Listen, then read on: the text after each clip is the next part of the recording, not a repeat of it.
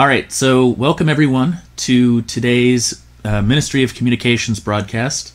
The reason we're hosting this panel session is because it just so happens that not only am I active right now, but all of my deputy ministers are also here. And so it felt like the perfect time to run through what the Ministry of Communications has been doing over the course of the last 1.5 months or so of this term, and to answer any questions that the public might have and take suggestions on how to improve. So, as Minister of Communications, the first thing that I did was that I appointed 3 deputies. These deputies were meant to serve in the 3 main projects that are going on this term. Those being Marcus Antonius for the North Star, Mouth for the Northern Lights, and Barberino for the Northern Broadcast Service. And so far this term, my expectations have been met of my deputies, and I think we're plowing forward very, very well with what we're doing. Barberino, would you like to talk about what you've been doing so far with NBS and the progress that we've made on announcing different shows and new show hosts? Yeah, I'll give a quick rundown of that. So basically what we've been doing is we've got not only are the mainstays of NBS hosting news shows, and we've announced a planned split between the larger long-form news shows that tend to run very lengthy, and then like smaller 15 to 30-minute episodes that would be planned to run for like, say, 15 minutes, 30 minutes, that kind of time frame. And we'd be doing those on a weekly or bi-weekly basis as things came up. And we also announced a newer program where some people that were previously not involved with NBS would be hosting their own NBS shows on not that are separate from either news shows or our long form episodes that you've been accustomed to. Like, for example, Bootsy Radio, where he gets on voice chat with someone and interviews them, is being started up, as well as some other programs that other people that were not previously involved with NBS have the opportunity to and can and will be hosting newer, maybe tangentially related to nation states and maybe completely out of character. Like, for example, mine is about sports. And yeah, so that's kind of the direction we're taking it with.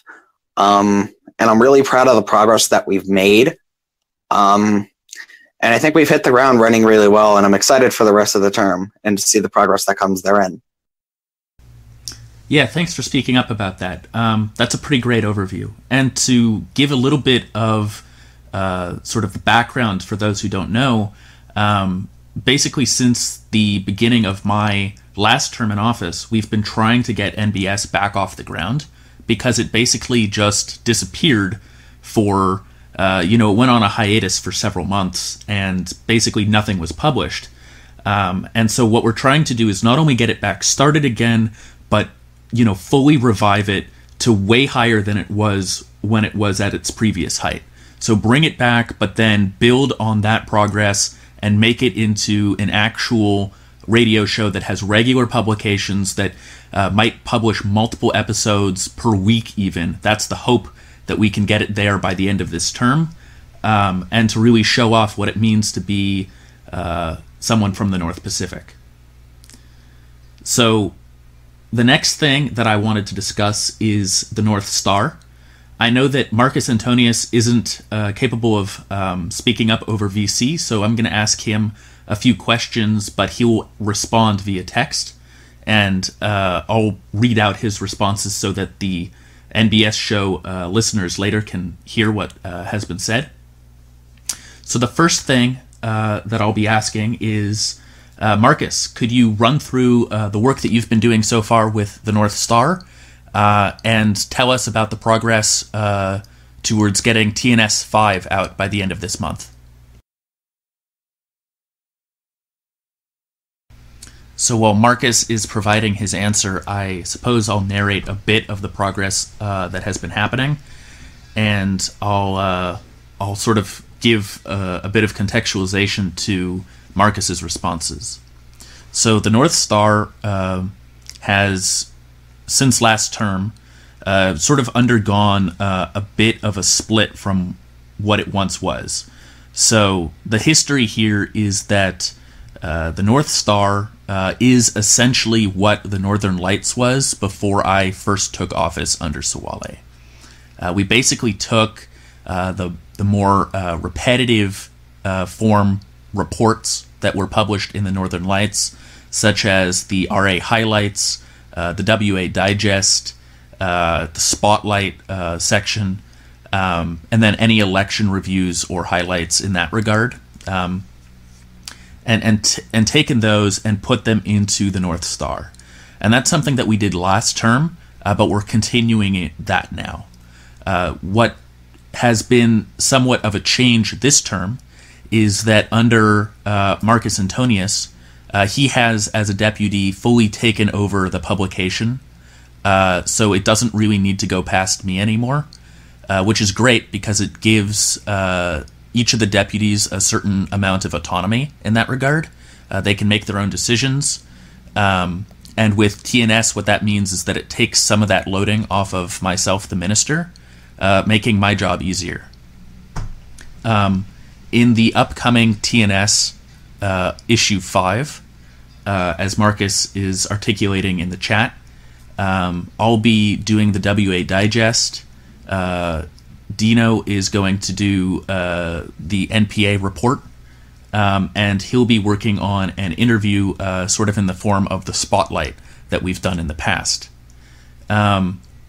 Something that is a bit new, or perhaps old, depending on your perspective, is that instead of writing up our own regional assembly highlights, we'll be looking to the Speaker's office to make that publication happen, and that will be reported through TNS this time around.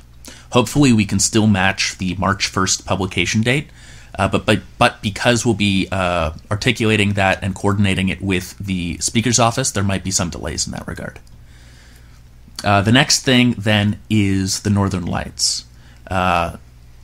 Mouth, if you would like to start describing what you've been doing for the Northern Lights in the comments here, that would be great. And in the meantime, I'll be discussing a little bit of the progress that we've made as well, and sort of the background to the paper.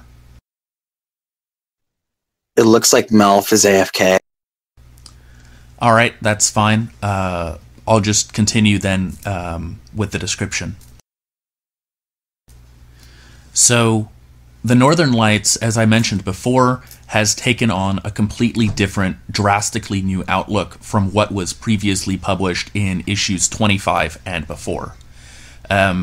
What we've tried to do is radically just basically we're making a paradigm shift over what was previously being published, and we're trying to bring it back to maybe issues 1 through 5, but we're really trying to make it better than that, even. And so what I've done is, the first step was to ensure that people who are writing for the Northern Lights know that it is a serious ordeal to sort of get through and get published.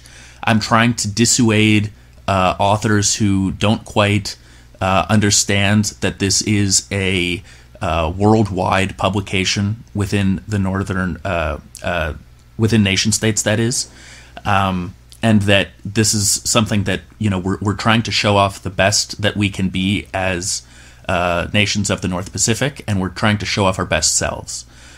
So what that means is that I've instituted a minimum word limit of 1,250 words to make sure that really only serious writers are participating.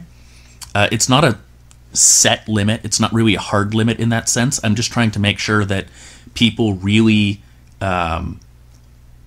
put their best foot forward and are serious in the writing that they do. Of course, that said, I'm much more focused on quality over quantity. And so that's why I've sort of assembled a pretty good editing team for the paper.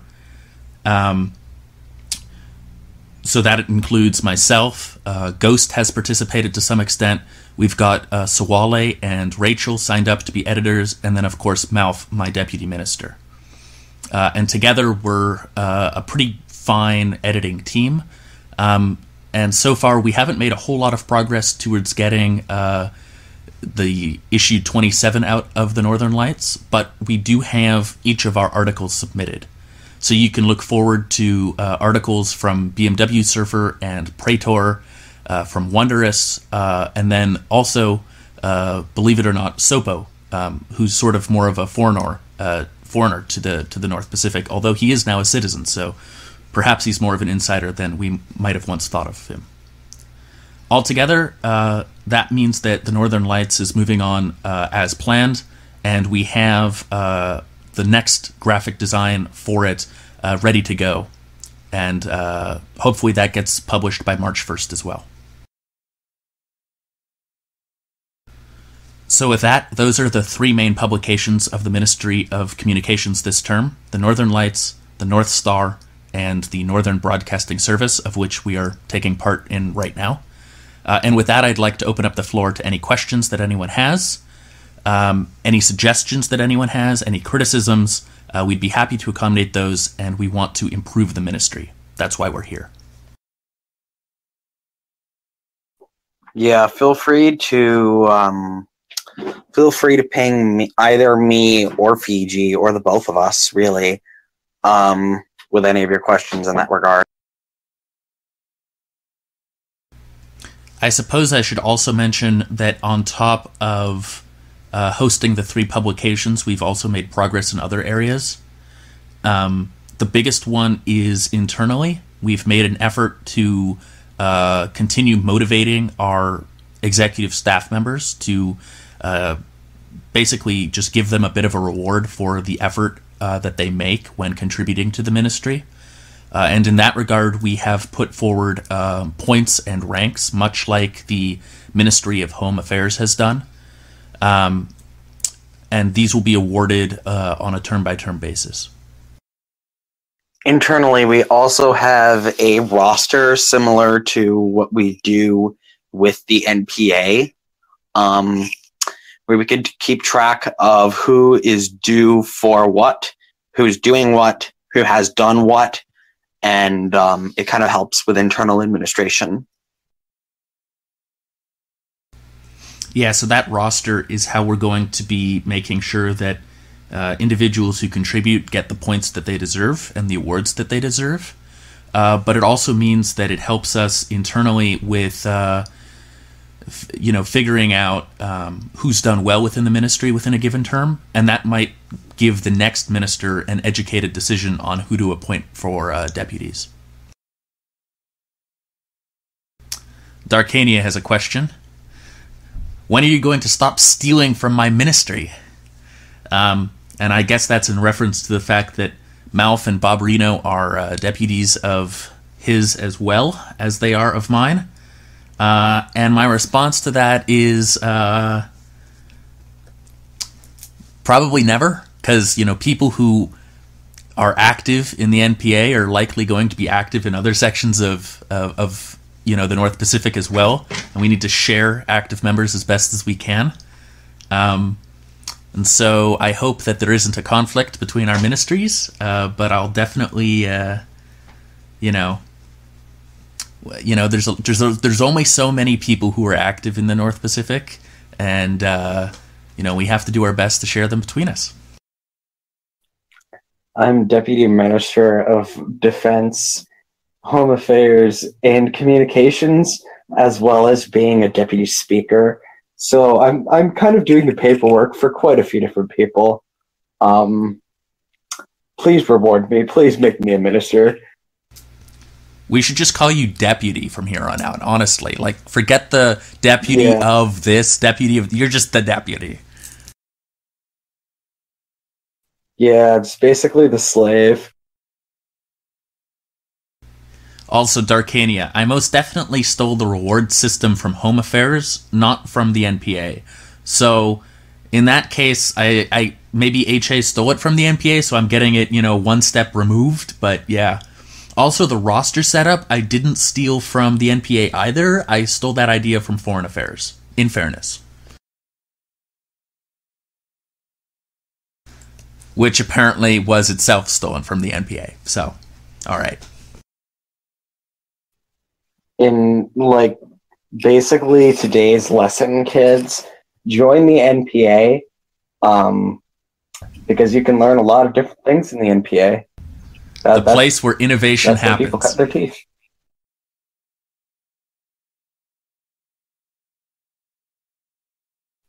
Hail Floof.